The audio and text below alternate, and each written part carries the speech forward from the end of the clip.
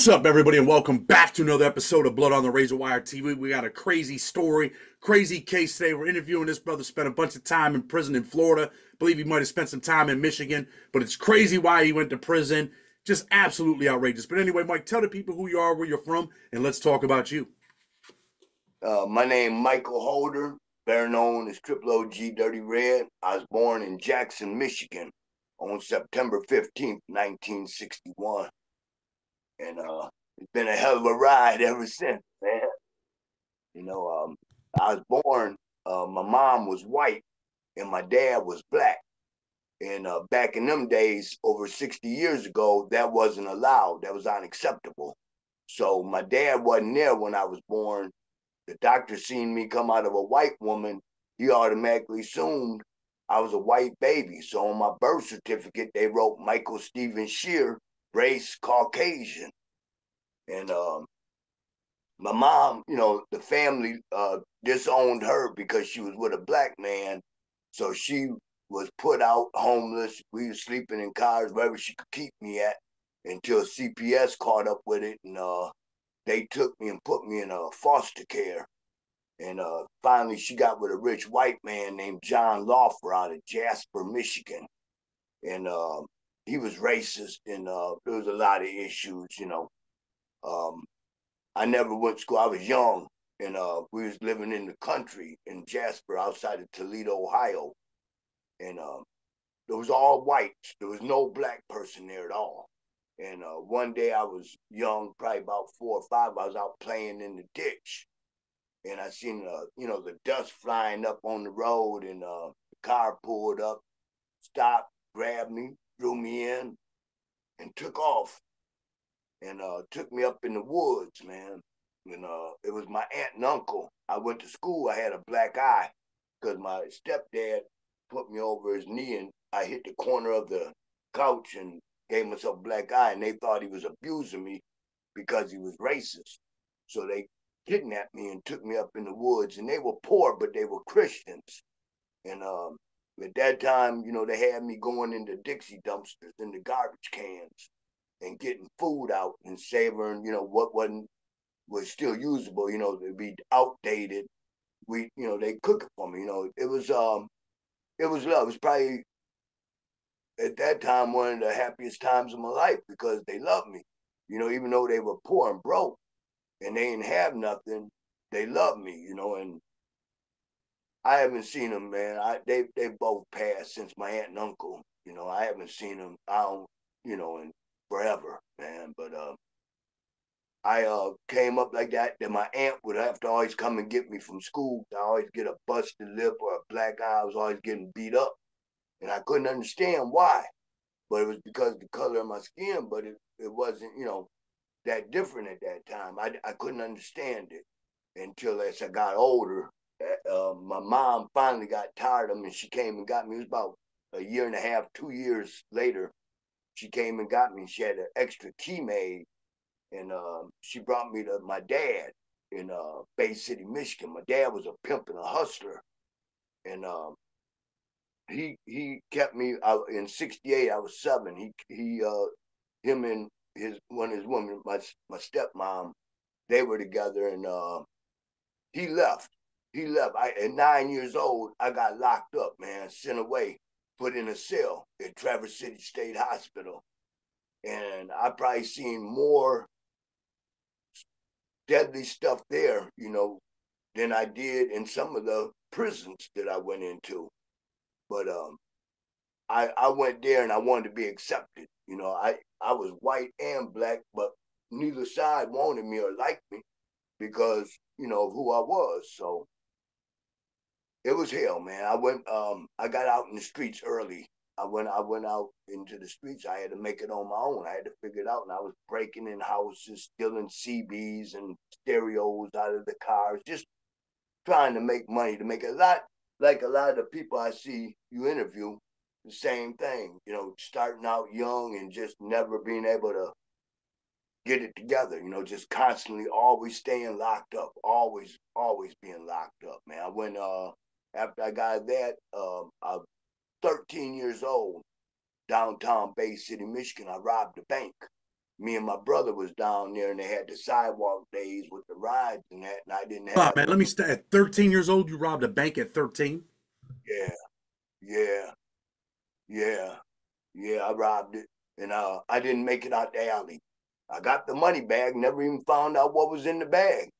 I never made it out the alley. You know, I just took off with the bag of money and ran. And I don't know what was there. I never made it, but I ended up going to boys training school. And from 75 to 77, I was in boys training school. I was there when the Earl Flynn's from Detroit. I was there with a lot of the gangbangers and, you know, the young ones that had murder cases, but they couldn't be tried as adults. So they sent them to boys training school, BTS. And it was PPC, pure positive culture. And I used to fight them. They used to, you know, take me down. And, you know, I never joined a gang. I never in my whole life, never joined anything. I've always been my own man. I ain't joined because I don't like nobody telling me what to do. I don't, you know, so I never joined nothing. I can't nobody tell me, hey, go stab this dude, and that dude ain't did nothing to me. So, you know, I follow me. And I went there till 77. I got out for probably 30 days or so. And then they sent me to Green Oak Center, maximum security. And I went there from 77 to 79. And they couldn't hold me no more when I turned 18 years old. So they let me out. And when I got out, I figured I was a man. I'm 18. You know, I'm a grown man now. I hitchhiked to Florida trying to find my mom. And I made it down there, stayed a short time, and came back to Michigan. Then I went back, and I was back down there probably 30, 45 days, and I was in jail. And they sent me to prison, 18 years old. I went into Florida State Prison. That's where I met K-Wing Slim and Nigga Charlie. Probably the two worst. I seen some things, man. I'll Stop. never. Let me stop you for a minute. You go down to Florida, right? And you end up in prison in Florida. What do you go to prison for down there, Michael? The first time I went was for burglary, St. Petersburg, Florida. I broke into Goodbye Outlet Clothing, and they gave me 18 months in Florida prison. And I went to the Indian River. I went to the river in '80, and it was, you know, it was rough, but it wasn't, you know, it was just life. I'm used to it. I've been fighting and acting a fool my whole damn life, you know, and I ain't had nothing to do. My family's in Michigan. I'm by myself. I'm in Florida, and I just didn't care. I just whatever.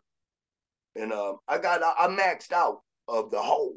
I was in solitary confinement. They shipped me out of Indian River and sent me to Hillsborough. Them was the only two in 1980 for youthful offenders. And I went to Hillsborough and I studied fighting and acting a fool. And I got out of solitary confinement. And I remember the officer walking me to the door to be released. And he said, "You'll be back." And I cussed him out, talk shit. I wasn't out probably 60 days. And I had 18 counts of armed robbery. And felon in possession of firearm, person engaged criminal offense, having weapons, bunch of charges, armed robberies. One particular that I remember clearly is when I robbed the Greyhound bus station in Clearwater, Florida, downtown Clearwater, broad daylight. I took the money from all 5 tillers and I ran up an alley to a dope house where they sell weed at. And when I got up there, I looked at the dude. I said, "Man, I like that hat. I'll give you $20 for that hat." I got the hat. "Man, I like that shirt. I'll give you $20 for that shirt." I got it. I sized them up. She was about my size in the waist. I said, "Man, I like them shorts. I'll give you $20 for them shorts." He gave them to me. I got out, walked out, police flying all by. I done changed my appearance and got away. They didn't know me in Florida. They just know me in Michigan. Didn't nobody know me. No red. And one of my boys got caught, Arzell Brown out of Clearwater, Florida, got caught on a burglary and told the police, "Hey, I can help y'all on some robberies if you help me on this case, and he told on himself, man, and they got us all, even his brother, Freddie Harris.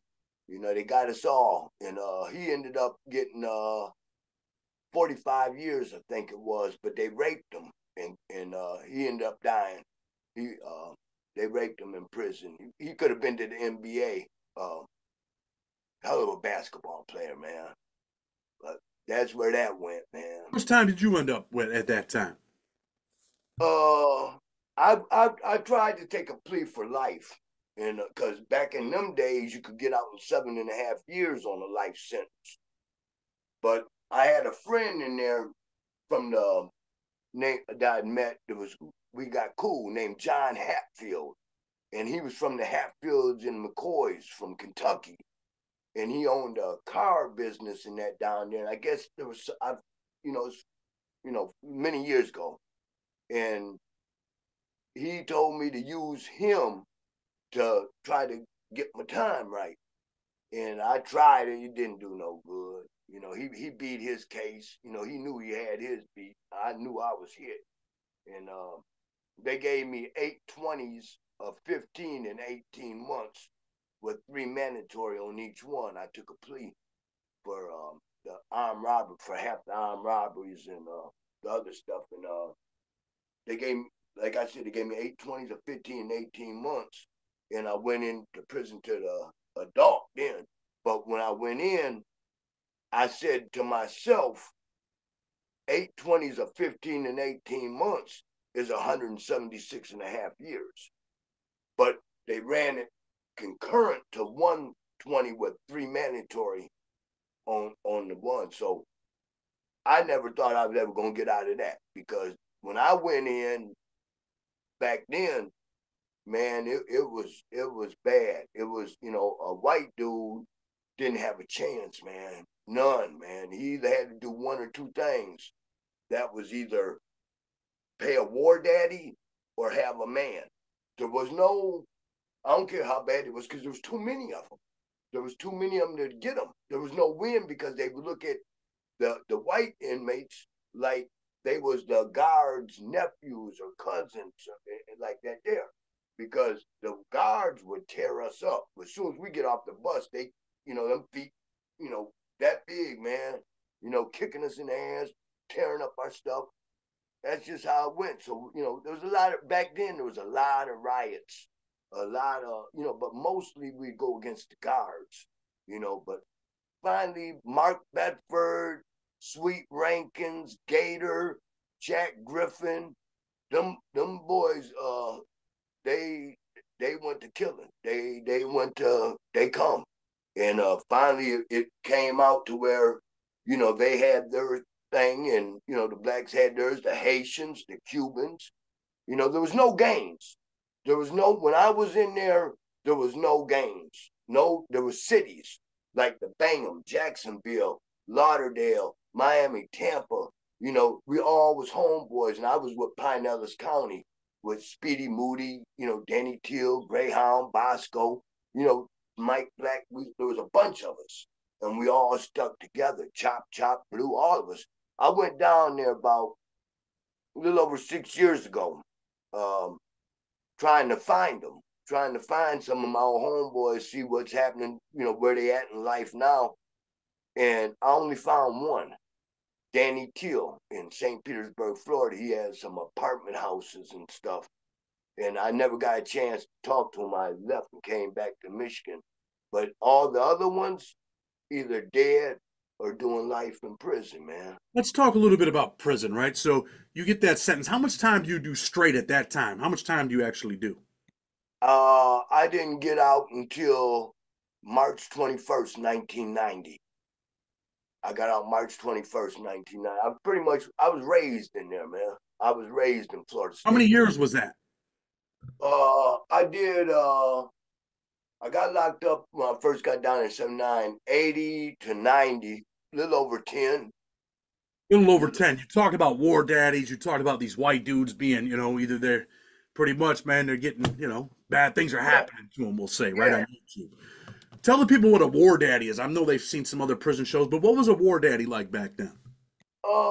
Someone that protects. the weaker white crew, someone that takes them under their wing, and they don't have to worry about being raped and dogged out and abused. And I got big. I got huge. My arms were 28 and a half inches. I was big, and I didn't give a damn. In my mind, I told everybody I got 176 and a half years. I ain't never getting out. I don't give a damn if the sun don't shine. And I seen these things happening to these white dudes, getting raped, getting their stuff took, not being able to eat. And I felt bad. I felt sympathy in my heart for them. And I don't know if that came from my mom's side or what, but I just didn't like it, how it was going down. So I got myself in a position where I could take them under my wing. And that's mine. I got that. That's me. And I say there's been times where I had 10 or 15 of them, but I didn't have nothing. So they was looking out for me. They would, when the store come, I take them up to the store.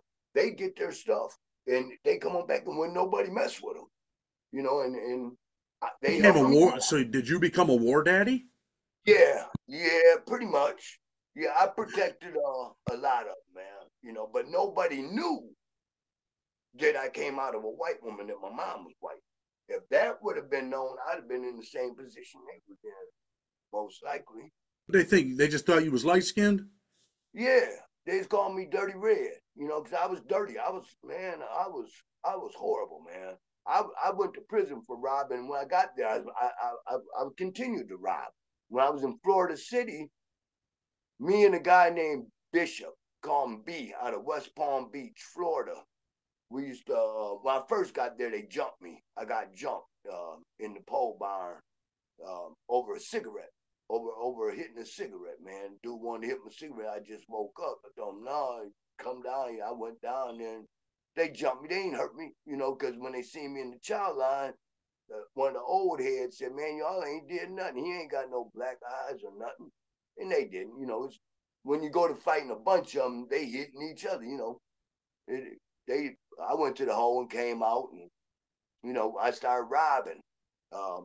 Man, Florida City, when I think back on it now, Florida City had an alligator that nobody talks about. His name was Wally.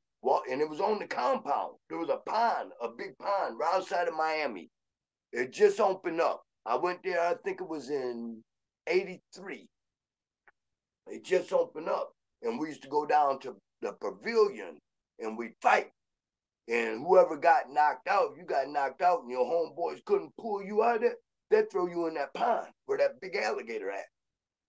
Finally, I don't know what happened. I got transferred out and went to Mocha and Daytona Beach. And it was the same there. I just, a mess up, man. I broke in the canteen there and stole all the cartons of cigarettes.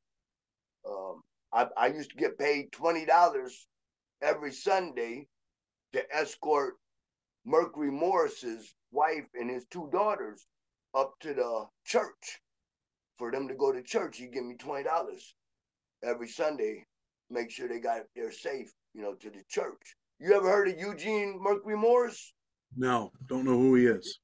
He was the running back for the Miami Dolphins, the undefeated 1974 Super Bowl champions under Don Shula.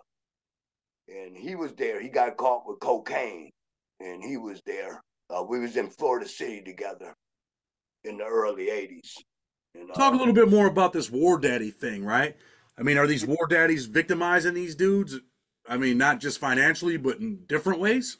They could. That's theirs. When you're a war daddy, that's your property. And you got to protect them, and they're going to take care of you. If you don't protect them, you ain't getting paid. They'll check in. They go to PC, protective custody, and they lock down, and then you lose. Let me ask you a question. Let's say there's a beef, right? You got 15 dudes underneath you. You're beefing with another war daddy. You guys go to war. All your little dudes that are with you, they start fighting with you and helping you. Do you mentally convince them? No. They don't do no fighting. They don't do nothing but stay out the way. They don't make no noise. They don't get in no None of that there. That's what I was for, is to protect them, not to put them out there in it. What happens if you and another war daddy get into it and you lose? You go to the hole and someone takes over your stable? It ain't never happened. It ain't never happened. I mean, no, they gonna usually breast out or something. A lot of them lock up because they can't do it on their own, so they'll lock up. But usually, when you have it with somebody that's solid and real, that's a killer, you know what you gotta do. You gotta kill them, man. You gotta take it to them. You know there ain't no room for half stepping, letting them come back. Cause there was a time where I seen the meat wagon at the Sallyport gate come 3 or 4 times in one day, taking bodies out of there. You know, when I first went in, when they sent me over to BTU, and I went in, was working over in the unit, I used to see it, man, all the time. Murders, rapes. They used to, at night, they was in pole barn, and you know, the bunks all lined up.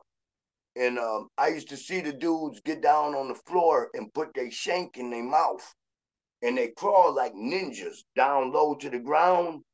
And they get to the bunk where the new dude come in. And they put the shank to their throat and climb up in the bed with them, man. Next thing you know, you hearing the sounds and, you know what's going on, man.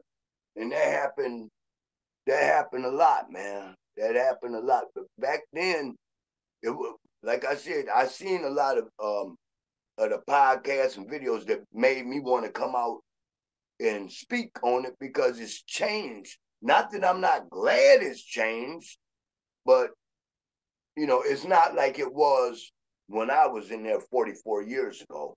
It's totally different. Back then, if you went to the Rock, Rayford, they put the candy and the cigarettes on your bunk. And, you know, everybody knows you don't eat the candy, you don't smoke the cigarettes. Well, the new one that comes in, the fish, they'll take the stuff and they'll put it in the locker and lock it up. And then they send the dude, they being watched the whole time. They send the dude down. The dude come down, hey, man, I want my cigarettes and my candy I left on the bunk. Well, the dude gives the guy the cigarettes and the candy. Here it is, man. I ain't know who gives it to him. About 5 minutes later, he nods up on the tier. Here comes this big old muscle-bound, gold-teeth black dude. Hey, man, got his shank. Hey, man, where my cigarettes and my candy at? I'll either want some shit on my dick or some blood on my knife. And, hey, that's where it's at. They either, you know, I seen a lot of them commit suicide, man. I seen a lot of them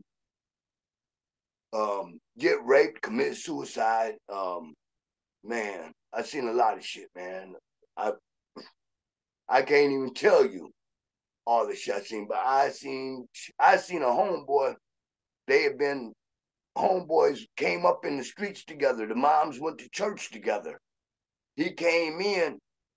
His homeboy, happy to see him, man. Yeah, what's up, homeboy? He give him a shank. He said, man, you're going to need this knife in here. You know, you rather get caught with it than to get caught without it. He says, come up after count. When the gates open, we'll have a drink and smoke. He goes up there to the cell, man. He gives him a drink. They smoke. He put the shit in there. He passes out. My man takes the knife back from him. When he wakes up, his booty hole hurting, man. Man, And this is a kid he went to church with? Yeah. His the moms went to church together. They used to play and hang out together. They was friends coming up, best friends. Friends like that, who needs enemies, right? No, man. There's no friends in there, man. Let's talk about another subject, Michael, right? I know something else happens in your life, man, something dramatic. I know you got 2 kids, and I want to mention that we're going to help them out because I know you're living on, what, like $700, $800 a month trying to take care of 2 kids. And you turned your life around. Obviously, you turned your life around. You're free. How long you been free, Michael? I got free December 13th, 2008. This December will be 16 years. 16 years you've been free. And I'm going to put your picture in the thumbnail probably when you were big and jacked up.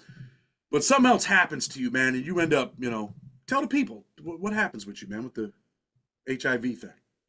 Man, I was in jail for beating up the police, Johnny May. He was a corrupt, racist police in the city. And they locked me up. And I was locked up for 10 months on parole. I was on parole. I just got out of prison. I went in 93 and got out in 98 in Michigan. And I got into it with this police officer. He kept messing with me. I told him. We got into it. They get me, take me to jail. I'm in there on parole. I know I'm going back to prison. I'm in there for 10 months. And that I had a bunkie. And he was #1 suspect in a murder case. He killed his wife and threw her in the river. And I never asked him about his shit. Other people was talking, I didn't care because I'm going back to prison. It's not my business. That's his shit. Well, he got out and he came back to see me. And when he in the jail, he beat his case on a domestic. They couldn't charge him with the murder because they ain't have enough evidence. So he gets out and he comes back to see me. The guards tell the detectives, hey, Holder might be able to help you. Him and Sabatini cool. Him and dude cool. So they called me out and they asked me what I know about the case. A light goes off in my head. I want to get free. I said, man, I know everything. I know where the body went in. I probably know where it came up. I know everything, man. He told, but he ain't going to talk to me in here. I said, you got to get me out. They got me out, man. I think it was 2 days later. They took me down to court, dropped the case with beating up the officer, and let me out to the system. Well, a couple of days later, they come and pick me up. He's in the flower shop. They wanted me to bump into him so we could hook up, because we used to play a lot of chess, hook up a chess game so I could get information. And when we met up, I wasn't wired. There was nothing on me. And I went in, I seen him. Things were said, hey, I'm out. This is why I'm out. I don't want to say too much, but they know. I told them what was up. We shook hands, and I went back out, and I showed them, went back out to the car, told them what, told them, hey, yeah, we're going to play chess. They come, and they asked me to call. I told them, if you ever see me, don't go the other way. Don't talk to me. Don't never. If I call, blow me off. So every time I call, he blow me off. Oh, no, I got to work a double today. I can't talk to you, So finally, they got tired of it. They knew every time they pull me over, I'd be out doing what I'm doing, acting a fool. I tell them, shh, I'm working on a big case. Sabatinka, every time they let me go. But when they found out what I did to them, man, they sent my best friend, man. I got the paperwork, man. So let me stop you so people understand this. You didn't tell on anyone. You tricked the police, acting like you were going to help them, and you told your boy like, "Yo, this is what it is." So yeah, and they hated me. You were playing chess with the police. Hey, I wanted my freedom, and I didn't feel like I deserved what they was doing to me anyhow, man. And then, now it's even worse. It's even worse now, man, because they know what I did. I was sitting in the Bay County jail facing 2 life sentences in 30 years and no plea agreement. And the doctor came in on June 23rd of 2000 and said, prepare for expiration. You got days to live. I didn't have a dime in my account. I didn't have a person I could call. I had nothing.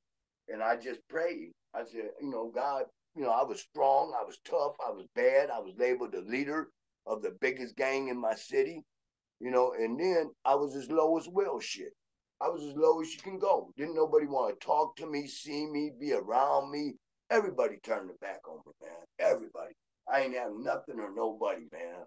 And, they gave me 11 white women and 1 white man, had them fill out a jury questionnaire to see who would be racist. And the ones that said they was racist, they supposed to strike them off the jury. Instead, the ones that said they was racist, they put them on my jury.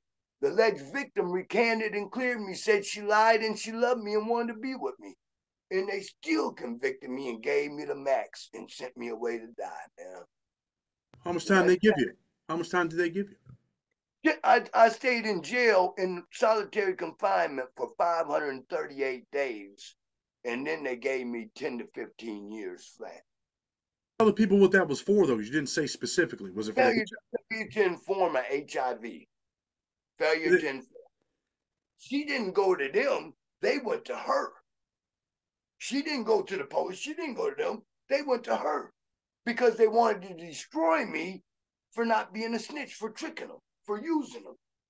So let's talk about the HIV thing. How does that come about? Is that from using drugs? I mean, what's the situation? Females. When I got out of prison in Florida, I was big, tough, strong, bad, you know. And I like to party and have fun and go to the titty bars.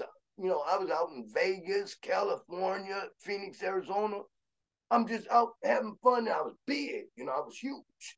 And I get any woman I want. I was getting all kinds of women, whatever I want. I look at them, I get them.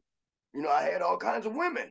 And I never heard, when I was in prison in Florida, they said, if you shoot dope or if you mess with a homosexual, you'll get skinny and die. You'll get AIDS and you'll die. So I wasn't worried about all that shit. I came out and had 2 healthy babies born next, but my 2 oldest kids were both born in 1991. You know, and I talk to them regularly. I got a good relationship with my children, you know, now.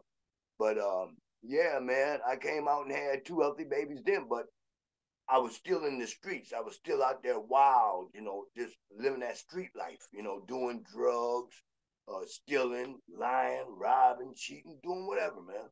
And you end up with HIV. You give it to a woman. You're arrested. They give you 10 to 15 years because you didn't inform her that you were HIV infected. Yeah, well, I told them to test her. They told me, you're not being charged with infecting her. You're being charged with not informing her. The crime is failure to inform. So it doesn't matter whether they got infected or not, or where it comes. You can't tell where it came from. You could have got it 2 years ago from whoever. You know, you can't tell. You know, and she knew what she did. You know, and she stuck by me the whole time. She had money in my account before I got to prison. You know, she came and seen me everywhere I was at. You know, she was there for me, you know. And then when I got out on parole, they said we couldn't have no contact. But she was there for me the whole time I was in there, man. So now I know you got 2 younger kids, right? You got a 14-year-old boy, and how old's your daughter? 6. Your daughter's 6. Both of them are good. No issues. Born natural birth, healthy. Where's their mother at? My daughter's mother's out in Essexville. She's young, beautiful young girl. Just wow, she's not. I couldn't let my daughter stay there, man. After the 3rd time the police called me for domestic violence, I kept her. They tried to tell me to give her back, but no, man, I kept her. You got your kids both living with you. You're living kind of like on Social Security, right? Exactly. I am living on it. That's all I get. I've never gotten child support or none of that there. I just get $941 a month. I pay $700 rent, and then the rest I pay our phone, you know, our internet. I pay our family YMCA membership, and then I pray. I try to make it. I got faith, man. I got a lot of faith, man. And I just, you know, things just always seem to come through, even when I don't know how I'm gonna make it, where it's gonna come. It hurts me. Not for me, because I've been locked up all my life. You know, you can put me in a matchbox with 2 scoops of dirt and 3 mustard seeds, and I'll come out fat. But I'm concerned with my kids, man. I like to take my kids and go to the beach, go to the fair, go to the zoo, go to the museum. I like doing things with my kids, and I can't. I can't now because I ain't got a license, man. I lost them in 2009 before I ever had any kids. When I first came home, I didn't know how people were going to react to me. Because, you know, I'd been gone for 8.5 years, man. I didn't know how I was going to come back. Everybody talking bad about me, hating on me, spitting venom on me. And when I came back, I thought they was all, I was going to have to go to war. I was going, it wasn't going to go good. But it Listen, did. man, this is what I'm gonna do, right? I don't pay people for interviews, but I am gonna do something for your kids. I'm gonna buy some shoes and some short sets. It's summertime. I'm gonna help out. I want to help out, right? That's what I want to do. Let's talk about some real shit, man. Let's talk about some real shit, right? Anybody Uh, wants to donate to you, man? I don't know if you have a Cash App or whatever. We'll figure something out, right? I'll put your Cash App up, or they could send it to me and I'll get it to you. I don't want people to donate on today's show to me. Don't send me $1, man. I want to help this brother out because, yeah, he's been through some shit. Some crazy things have happened, but he's got two beautiful little kids, man, that need some help. So I'm helping you. If other I people want to help, they appreciate can. it. How old are I, you right now, Michael? I'm 62. I'll be 63 September 15th. And This is some real shit right here. You're older. You have HIV. If you pass away, who's gonna take care of that 6-year-old little girl, man?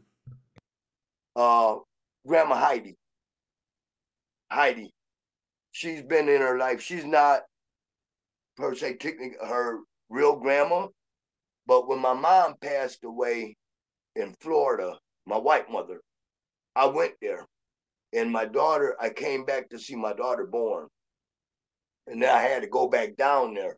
Well, when I went back down there about a week later, I see my baby mama on live. So I'm like, where's my daughter? Who's watching my daughter? And then my son calls and said, Daddy, I want you. Come home. And 2 days later, I was on a plane, left everything, man. Left all my clothes. I left everything, man. Came home to my kids, and I've been here ever since. I never went back. They down there, 3 different houses took my stuff, my clothes and stuff to hold it for me. Because when I was in Florida, when I got out of prison, I met a dude named Hicks. We're like this. He's my best friend. And he stuck by me the whole time I was in prison, man. Every birthday, he'd come and see me. And if I needed a package or I needed some money, he'd send it. He was always there for me. But, he came and picked me up when I got out of prison in 1990, and I talked to him. We don't talk as much as we used to, but I talked to him like a week ago, man. He's older than me. We had a lot of fun, man. He built a 68 VW Volkswagen van. He I want to chopped bring. Hold on now. I want to talk about what's gonna happen with them kids, man. the You know, kids. yeah, I want to make sure that they're gonna be all right, man. You're up there in Oh, age. they're gonna be all right. I mean, I'm not planning on going nowhere no time soon, man. No, brother. What I'm trying to say is this: I want to make sure that them kids are gonna be taken care of, right? So you talking about grandma and all of that. They're gonna be good if something happens to you.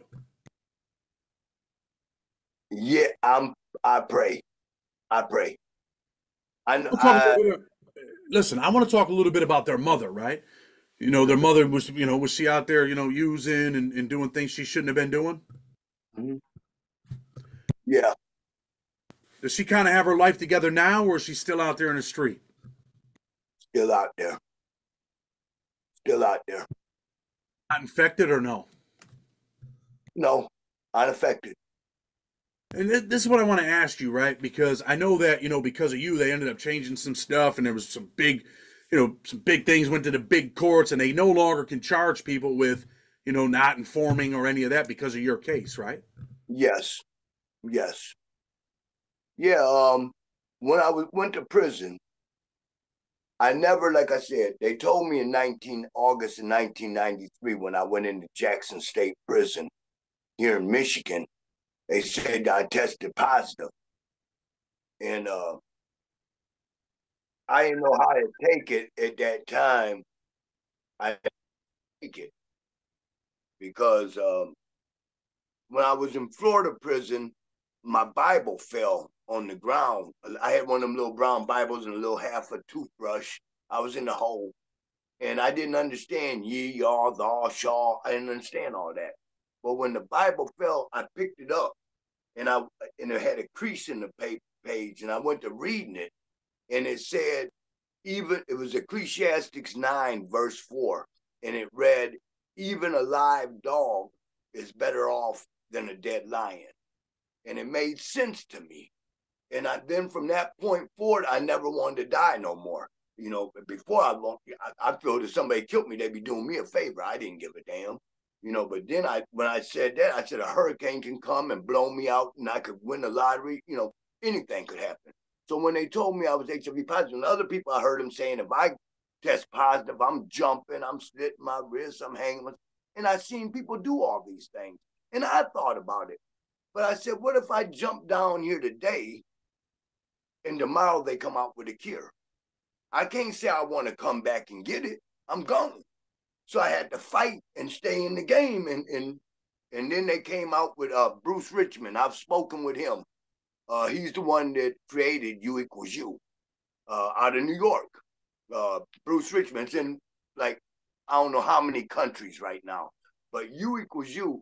I don't have a GED or a high school diploma, or I didn't graduate. I was locked up all my life. So I never had a chance, but I educated myself when I was in solitary confinement. And I got up on U equals U, undetectable equals untransmittable. So if you test positive for HIV, within 6 months' time, you can come to undetectable where you can't pass it. You can have babies. It's life. You can go on and live. And a lot of people are unaware of that. A lot of people don't know that.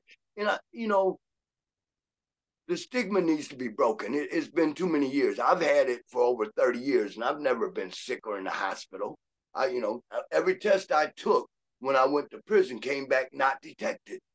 And then I came out, and after doing 8.5 years in prison for failure to inform HIV, having sex with a white woman, I come out, and that's the first damn thing I do, is have unprotected sex with a white woman and have a healthy, beautiful baby born natural birth that I raise and take care of, man. And 8 years later, well, at first they was mad. Oh, they threatened me with jail. They made me go piss in a cup, everything. But then when they was waiting to get the results back from the hospital that my son was born in, because they thought that he was infected and the mother was infected and everything else. But when the paperwork came in, it showed that neither one of them were infected. So then they said, well, that can't be mine. She's cheating. That's somebody else's child. So I went and paid the money, and I got the paternity test done. And I got it. And it came back. He's got more of me in him than he does his mama. So I went back down there to the courthouse, and I said, look, y'all convict people and send them away for DNA. How about this DNA? Put my name on that birth certificate. I'm the father. Put my name on there. And they did. And when they did that, it made me feel like they just handed me a master's degree, man. It was one of the happiest days of my life, man. And 8 years later, I did it again. Had a little girl, beautiful little girl. And I've been raising them both, on my own, by myself, single father, for years. And now, Say this, right? Because before we started this interview, right, we talked, and then it, when I sent you the link, it kind of bothered me, man. It kind of hurt me, right? Because you had said something like, man, sometimes, man, I think it's just easier being in prison. I told you, hey, man, them kids need you, man. You can't, ever think about it. More rewarding. It's easier, but it's not more rewarding. I would never. I don't do nothing. I don't steal or rob or cheat. I don't do none of that. Lie. I don't do none of that. I changed my whole life around to be with my kids. Even though I want to take care of them, I want more for them. I've never had that. I've never worked. I've never worked a year in my whole life out in the streets like a job. I've never gotten Social Security taxes, none of that. I never worked. I've always worked in prison, and the only way I've ever known to make it is by selling dope, robbing, stealing, playing females, all that stuff, man. And I don't do none of that. I don't do nothing that ain't right. I try to treat people like I want to be treated, and I try to treat everybody good. Even if they treat me bad, I try to treat people good, man. And I'm just blessed, man. Even when I don't have, and I'm struggling and going through it, my worst day out here beats my best day in there. I'm glad you said that, man. You've been through a lot. You've seen a lot in your life, Michael. I'm not calling you Dirty Red, man. I'm calling you Michael, all right? You're a All right. Yeah. Thanks, man. You're living a law-abiding life, man. No more Dirty Red, man. It's Michael from this point forward, man. You got to Thanks. take care of them kids, man, because that's the most important thing in your life, right? Yes. Yeah, definitely. And man, they told me I went to court, Bay City. They mad because I've been speaking the truth. They don't want the truth out. And they've shut it down 3 times already from 3 big organizations. And I went to court. Only thing they can get me for is driving on suspended because I got to get my kids to school. I got to take them to counseling. I got to take them to their doctor's appointments. And I'm a single father. And my landlord put plates, insurance. You know, she's a retired police officer. She's the head chemist in Bay City. She's the head scientist in Bay City. You know, and she put it in there because she wants me to be able to take care of my kids and that. They said they had no problem with me driving as long as there was insurance and plates and everything was legal. But when I spoke out against them, they told me if I drive, they're going to charge me with contempt of court and this and that. And now my kids can't get to school, man. My son, I can't take him to school. I've never not taken him to school. I would pick him up and take him to school every day, and I can't now. You know, I can't take him to the park. I can't even drive because I'm scared that they're gonna put me in jail and silence me. You know, Listen, Mike, man. You know, I appreciate you coming on. I'm gonna put your Cash App up for anybody that might want to donate to you. I'm gonna do something myself for you, man. I appreciate it, man. I want to do it, man. I want to help those kids out, man. I appreciate it. But look, man, you know, I appreciate you coming on, sharing your story, sharing your experiences, which is a crazy, crazy thing. You know, you've been through some stuff. You lived a crazy life, man. I'm glad that you've been free for 16 years. But I'm even more happier that, you know what, man, as a single father living with HIV, you're taking care of your kids, man. They need you. They love you. I see the pictures on Instagram. Those kids need their dad, man. Without you, remember, without you, man, they're going to suffer. So it ain't about you no more, Michael. No. It's about them, man. Yeah. It's not, you know, it's not about me at all, man. My life, you know, I wouldn't be here if it wasn't for them kids. Because when I first got out, even after I went through all I did, when I got out, I had 3 charges in 3 different counties. I was going to Detroit, getting dope. You know, I was selling it. I was in the streets. I was right back out here. But then when my son was born, that was it. That was it. And then my daughter, she was the icing on the cake. My son took the cake, but then my daughter was the icing on the cake. You know, and man, they mean everything in the world to me, man. I mean, I wouldn't even know how to even I wouldn't be here. I know I'd either be doing life or I'd be dead if it wasn't for them kids. They changed my whole life, man. You know, and I don't do wrong. So I'm going to tell people, man, if they want, man, hit that Cash App. If you like what we're doing, hit that like button, subscribe to the channel. I thought this was going to be a bang-em-up interview about Florida prison, and it turned into something different, but it turned into something positive. Again, Michael, man, I appreciate you. I'm going to tell people, man, hit that like button, hit that subscribe button. With respect, until tomorrow, we're out.